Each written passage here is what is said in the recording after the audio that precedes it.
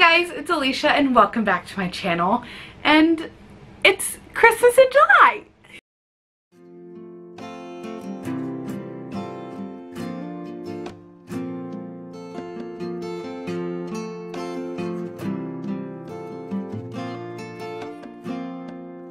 I know it is the absolute end of July, and I didn't read any Christmas books in the month of July, but I did in fact get into the Christmas spirit in July.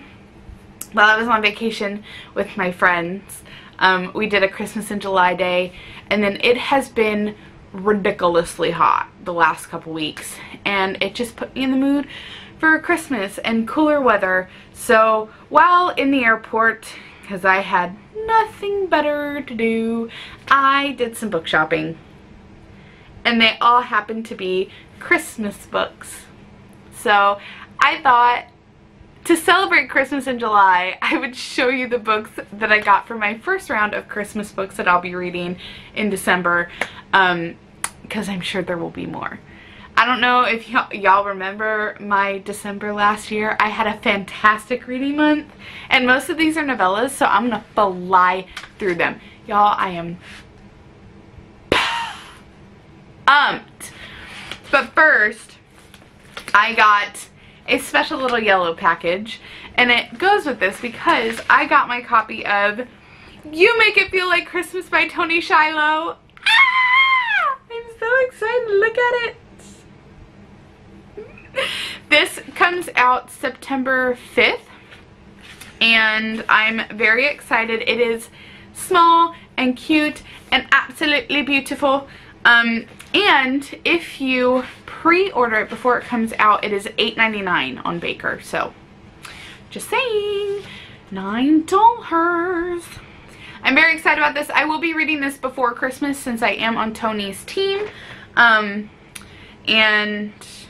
yeah, I'm just really pumped. So, now let us get into the Amazon haul. All the books that I got are not Christian fiction, but they are all clean reads. So, no explicit scenes, and I don't believe there's language in them either, because I do have books by the other authors. I think there's only one new to me author in this lineup. So, without further ado, let's just jump right into it. First, we're gonna go with the series that I bought because they were on sale. This is the Costa series, the Costa Brothers series by Ellie Hall. And she was doing a sale for Christmas in July, and they were $8.99 each instead of $12.99. So they were on my list last year of books that I wanted to get, but I chose to get the Christmas Escape books instead. So I got these in this year.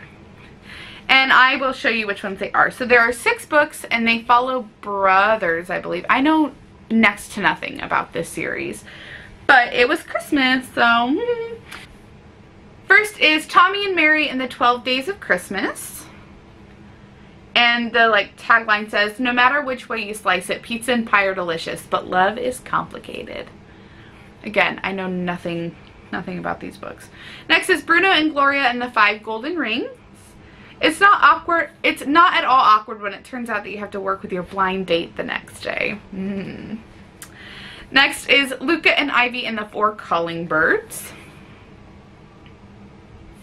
Would you rather be stranded in a snowstorm with Miss All Things Christmas or The Grinch? Next is Geo and Joy and the 3 French Hens. It's just a Christmas crush, like a gingerbread house. It can't last forever, right? Paulo and Noella and the 2 Turtle Doves. Christmas may be a time of miracles, but getting back together won't be one of them. And last is Nico and Hope and the Partridge in the Pear Tree. And this is Get Married to Save Christmas. Why not? I don't have anything else to lose.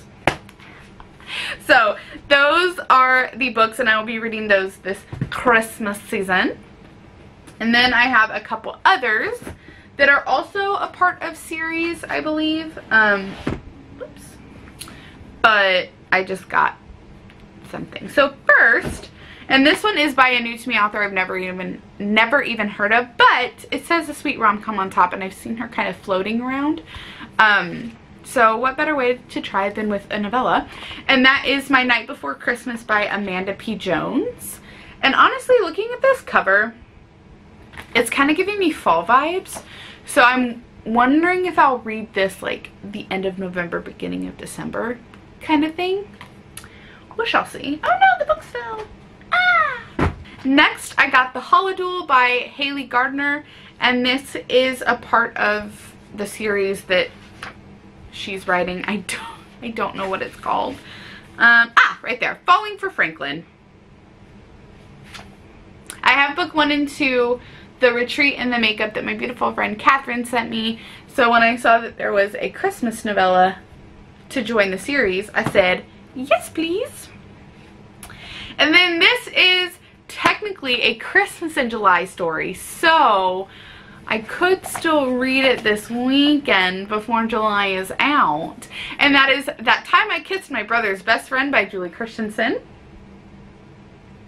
I just read my first Julie Christensen book while traveling back from my vacation last week, and absolutely loved her writing style. I read Jill Came Tumbling from the Apple Valley Bloom or Apple Valley series, that's what it's called, and loved her writing style, so I'm super excited to read this. This was published originally under like Red, White, and Blue Christmas or something like that, but she rebranded it, and I think she changed some of the content, so I'm excited to have that. That goes with her new series, The Time I Kissed the Best Man's Grump or something like that. It's like all the books are like That Time I Kissed and then adjectives and so on. And then the last one I got is called Clara Soldier by Brittany Fitcher. And this is a retelling of The Nutcracker. And I don't know if you know how much I love the story of The Nutcracker. I don't know. I know when it started. Barbie and the Nutcracker is the superior retelling of that. But when I saw this, I knew I had to have it. If you know of any other Nutcracker retellings, please let me know. I am all about all things Nutcracker. So my dream is to hopefully see the Joffrey Ballet do it this year. I want to see it so bad. So those are the books that I got. Again, none of them are Christian fiction except for Tony's. This is published by Bethany House. And the rest are just clean, sweet rom-coms. But I'm very excited about round 1 of my Christmas books. I'm sure I will be buying more as the months lead up to Christmas, because I do love Christmas books so much. And then I will be doing a Christmas TBR in November before December. Let me know what's on your TBR so far. Do you have anything on your mind that you're going to read for Christmas? Did you partake in Christmas in July? Do you celebrate Christmas in July? I love Christmas in July. So yeah, I'm all about Christmas. Anytime, any place, anywhere. Yeah. Don't forget, you can check out my blog at fortheloveofchristianfiction.blogspot.com. You can check out my Instagram at fortheloveofchristianfiction, and all my other links are in the description box below. I think that's it. I'll see you guys next time. Bye!